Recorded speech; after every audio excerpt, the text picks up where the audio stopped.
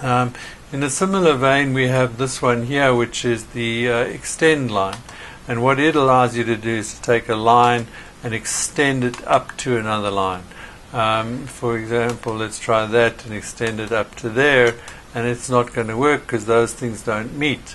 Let's try and see how close it is. Let's use this one called line length, which allows us to actually click that thing and extend it, and you can see it doesn't actually meet. So that's why the other tool didn't work, was because the lines couldn't extend to a line that it didn't actually intersect with.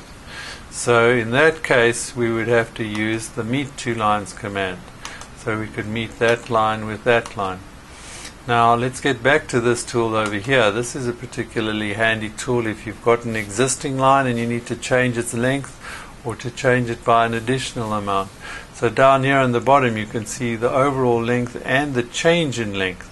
So I can click that line and it gives me an overall length. I could tab down there and type in 4 and you can see how much the resultant delta would be. Or you could just shift tab, by the way, gets me back.